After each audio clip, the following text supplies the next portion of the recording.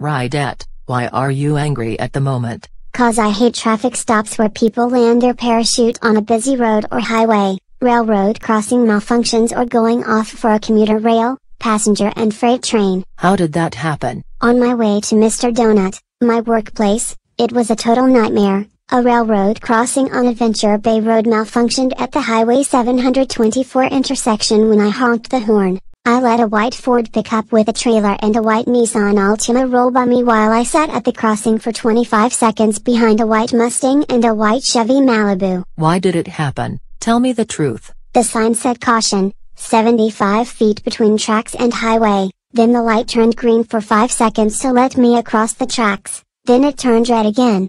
I had to call 911. Then the light turned green again. Then I had to turn left onto Highway 724. On my way to my workplace, someone with a parachute landed on a busy highway, blocking my route. And if this happens again, I'm canceling and throwing away my credit cards and getting new ones. Then work overtime 30 days for 5 hours, then buy more stuff for my own house. It's nighttime.